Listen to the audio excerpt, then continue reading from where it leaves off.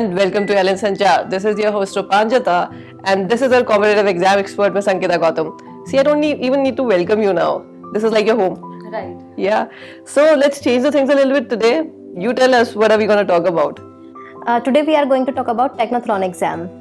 And what is Technothlon? Technothlon is basically an IQ-based national level examination which is conducted by students fraternity of IIT Guwahati. Like some exams judge your memory, some exams judge your basic concept, but Technothlon is of third type. It is designed in a way that you can enjoy your 3 hours of exam time. The best way or the best part of this examination is that you can enjoy this examination with your friends as it is a team-wise test. This exam judges your presence of mind and your teamwork. So it's an IIT thing. Alright.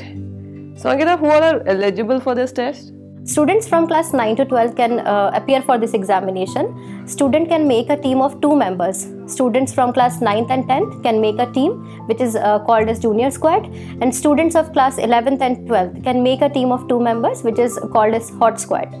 Okay, that sounds interesting. And how can a student register for this test? Student can register from their school or institute. Also, they can register from the official site of Technothlon. Alright, so Ankita, what is the format of Technothlon?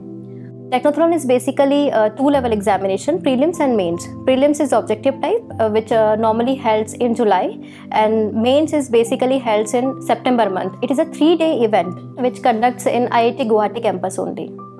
Okay, so please explain the selection process for this test. The 50 teams of each squad get selected for the final level. In final level, the finalists perform different activities and different tasks in the 3-day event which is known as Techniche event, which held at IIT Guwahati campus.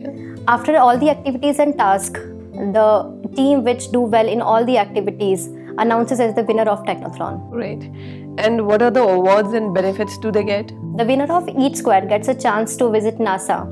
Whoa. Right. Okay. And there are different awards for rank 1, rank 2 and rank 3. Okay. So Ankita, now it's time for the suggestions. Any suggestions for the students who are planning to appear for Technothlon? Actually, there is no preparation required for this examination. So a student who is preparing for this examination, they just need to focus on their common sense. Great, that's fantastic. Alright, we don't have any more questions for you. Thanks a lot for being here with us once again. Thank you. If you are a team player and want to visit NASA, do register for Technothlon. Don't worry, they won't make you run. For more information on various other competitive exams, keep watching Ellen Sanchar. Have a good day.